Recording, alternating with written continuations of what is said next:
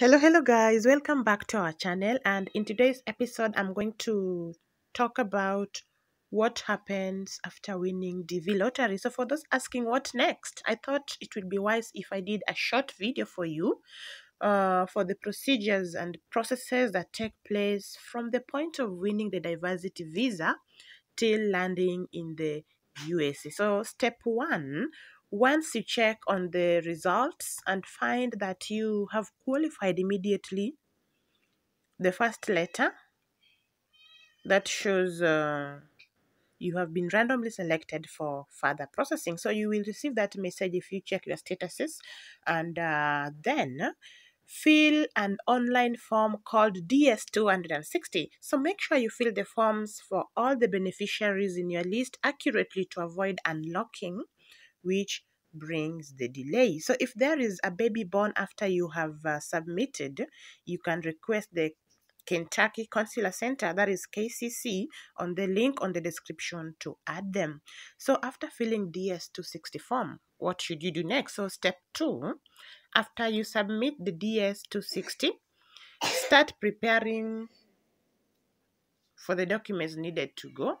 So for the interview, you will need the following documents. First, you need valid traveling passport. So if you are the principal applicant, you will need to look for passport for all your beneficiaries, be it your wife, your husband, your children, be they adopted or by birth. So after that, you also need this document called birth certificate. Every one of you will need a birth certificate. And thirdly, a valid good conduct for principal applicant, and it is applied online via eCitizen website. So open an account with them. I will put the link on the description below, or you can get access to that. So you also need KCSE certificate for the principal applicant. If the husband is the one who applied, his certificate will be needed. If the wife is the principal applicant, his or her certificate will also be required. So for the KCSE certificate, make sure you take it to National Examination Council offices, and the procedure is as follows. So go to National Bank. So my video, I'm using Kenya as a reference. Go to National Bank, request for a NEC deposit slip, and deposit 2,000 Kenyan shilling, 320 shillings, and make a copy of your KCC certificate. Go to the NEC offices in South Sea, Nairobi, capital, and tell them that you want to send your copy, the copy of your certificate, to the US Embassy. So you will be given a form to fill, and in that form, there is a place where you will fill your case number. For example, 2020 AF000 blah blah blah. Also, they will give you the address to send the document. So I will give that.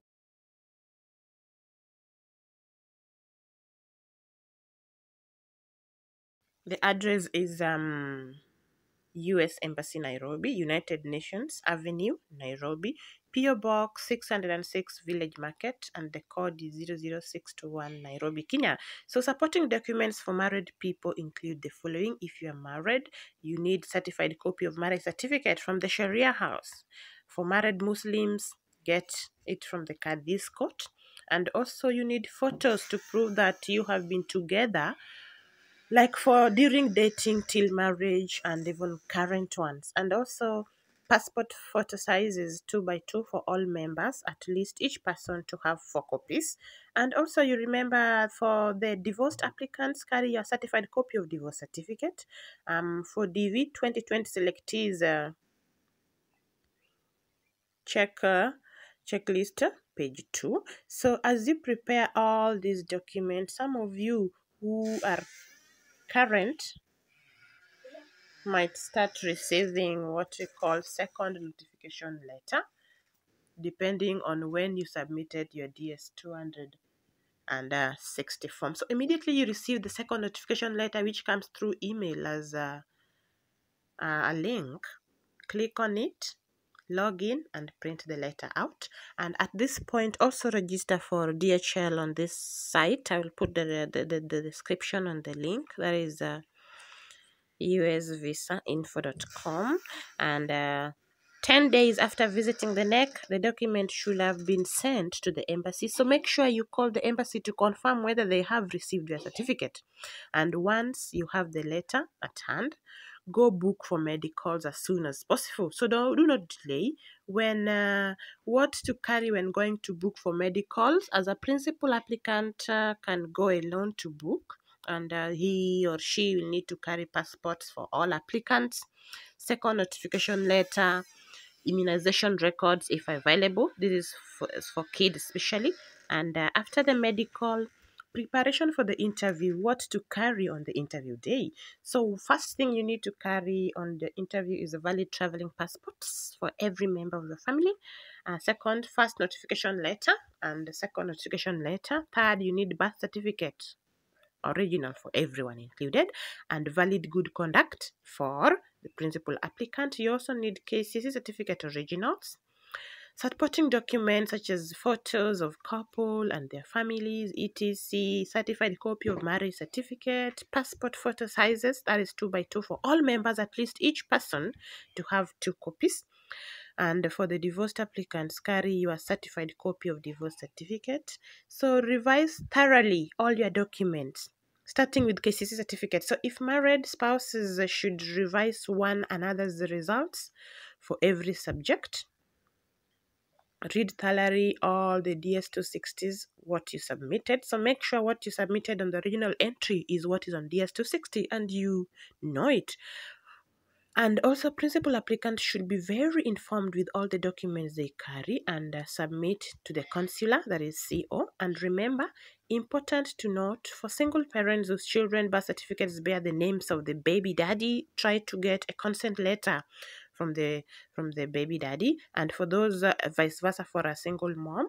And for those who have issues with birth names on the same, not the same as in the birth certificate or birth date issues, make sure you get affidavits from an advocate. So for DV 2020 selectees, group check page checklist page 3 if you are connected on my social media. So on the day of the interview, what should you do? First, you need to go to the embassy in time. Do not panic. Maintain eye contact with the consular, that is CO. Smile a bit to release tension. Answer what you are asked. So if it is a yes or no, say that not many stories. If it is a yes, say yes. If it requires you to respond as a no, say no. That's simple. No more stories. Finally, once your visa has been approved, wait for an email from the embassy and also from DHL showing that your visa is ready for pickup so that you can go and pick your passport with a visa on it. So the important numbers for the US Embassy I'll put in the description, and also for NEC if you might need. And remember, always say the truth. If you have nothing to hide, if you do not lie, you'll have nothing to worry about, because you know you cannot lie to the US Embassy and expect them to give you a visa. So speak the truth, and as Jesus said, truth shall set you free.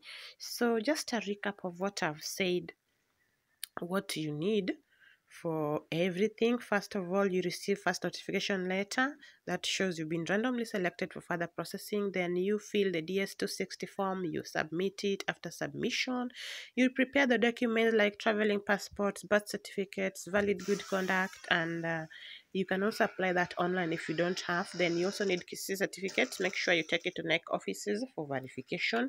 I have put everything on the description, what you need to do, the procedure, what amount you need to deposit and where. Then after 10 days, make sure you call them back to make sure that they sent the certificate to the US Embassy. Also call them with the number I will put in the link below to make sure that they indeed received your certificate. So after all that, if you are married, make sure you have supporting documents like marriage certificate, and make sure it is certified from the Sharia house, and for Muslims, make sure from Qadhi's court. And also you have photos to prove that you've been together for all those years, so that they will verify that your marriage is not fraudulent. Also make sure if you are divorced, make sure you have a certificate to prove So that's all for today, guys. Thank you for being with me, and I wish you all the best on your DV journey. Let's meet in our next episode, and bye bye.